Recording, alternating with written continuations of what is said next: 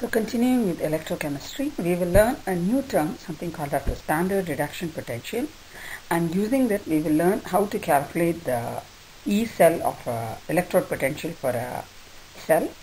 So we are continuing actually with the galvanic cell, which we started in the previous video.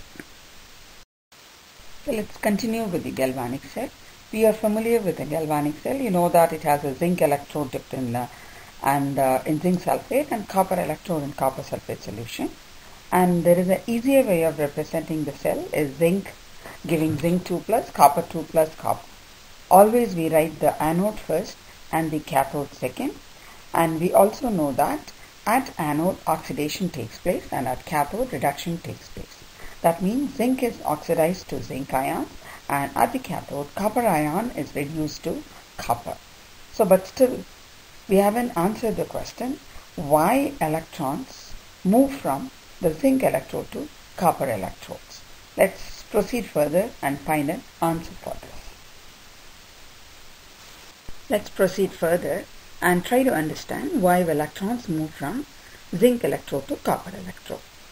We need to refer to something called as the standard reduction potential table, which is given over there at 25 degrees Celsius, the standard state.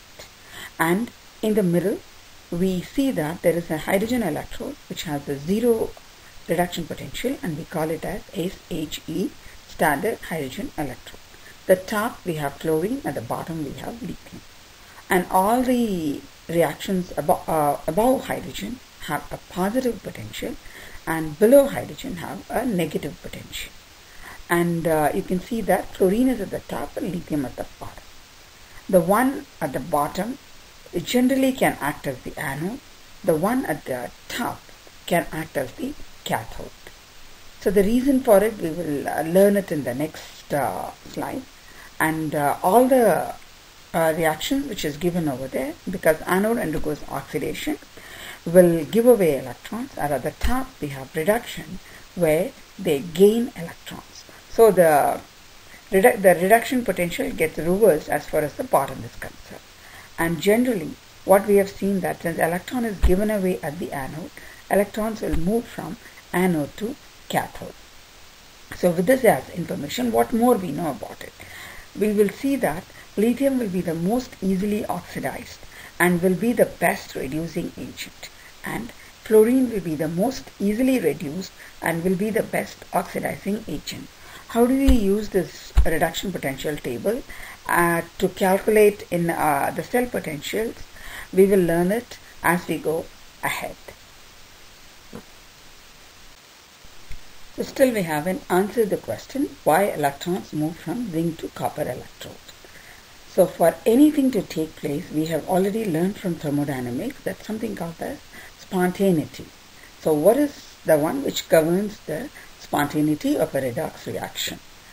And spontaneity refers to delta G, and it's been found that delta G, the free energy change, is related to the cell potential from the equation delta G equals negative NFE cell.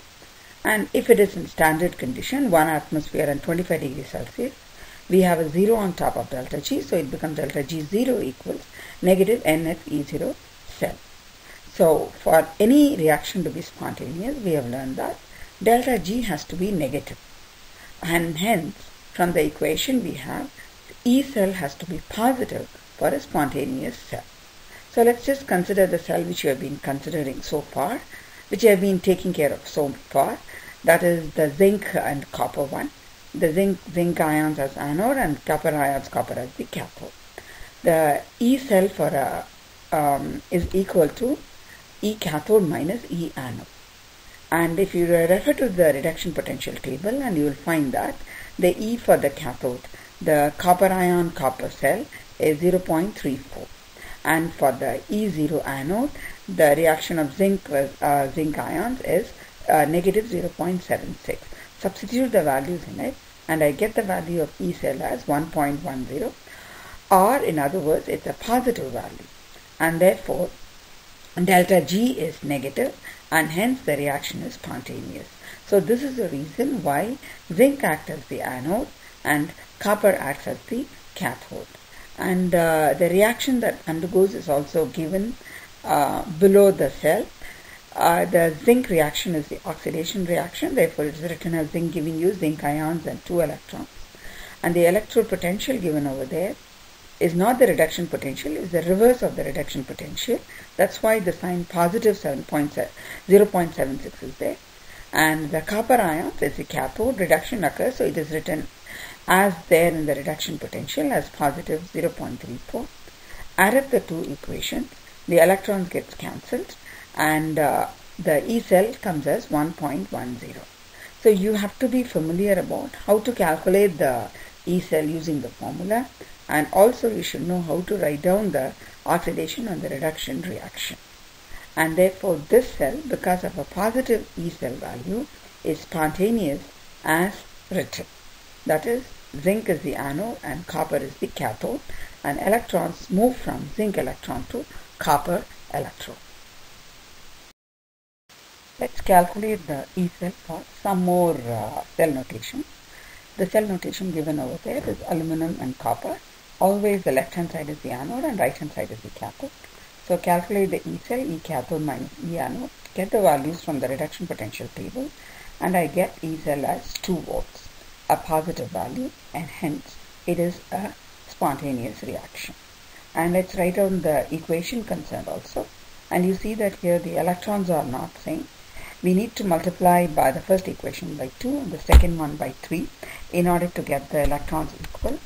And the point to be noted over here is you have to multiply the equation to balance of the electrons, but the reduction potential E zeros never get multiplied by the number. By any number you arrive. So it is still 1.66 and 0.34, and they are not multiplied by 2 and 3. This has to be taken care in while calculating the cell potential. So let's calculate the cell potential for one more cell, the copper and the magnesium one. Calculate Ecell, cathode minus anode, and I get the value of Ecell as negative 2.71. The value of Ecell is negative, and hence the reaction is not spontaneous as written. Or in other words, copper cannot be the anode and magnesium cannot be the cathode. The reaction is spontaneous in the reverse order. Copper will be the cathode and magnesium will be the anode. So the correct cell notation, if you want it to be spontaneous, is magnesium 2 plus, copper 2 plus, copper. Let's do one more question for the cell reaction. Identify the cathode, anode, and also calculate the Ecell. The cell given is Pb and silver. So Pb is converted into Pb2 plus, therefore it is losing electrons, and therefore it is oxidation, and it will act as the anode. And silver plus is gaining electrons, and hence it is reduction, and hence it will act as the cathode. Therefore the correct cell notation will be, you know that we always write the anode first, it will be Pb, Pb2 plus, 2 bars, Ag plus Ag. And cell will be, Ecell will be E cathode minus anode. Get the values from the standard reduction potential table, and I get Ecell as 0.93. So this reaction is spontaneous, and again a warning, even though the electrons has to be matched, the reactions has to be multiplied, but do not multiply the reduction potential when you multiply the equation. Write the correct cell notation for the following and also calculate Ecell. So before we start, let's just divide them into two half equations. The first one is aluminum becoming aluminum 3 plus, that's losing electrons, and anytime loses electrons it is oxidation, and therefore aluminum will act as the anode. Consider the second reaction where Au3 plus is becoming Au. This is gaining electrons, and gaining electron is always reduction, and therefore Au will act as the cathode. So when you write the cell notation, we always write the anode first. It is anode, cathode, and then Ecell is calculated as cathode minus anode. Get the reduction potential from the table and substitute the values into it and get the values of Ecell. For the cell given below, Ecell is given. You have to identify the anode N. So Ecell equals E cathode minus E anode. And the value of Ecell 1.75 substituted there, and get the value reduction potential for the cathode from the table. that's 1.50, and the value of E anode comes as negative 0.25 volts. Now look into the reduction potential table. You find that the reaction that has negative 0.25 volts is nickel. Hence, the anode is nickel.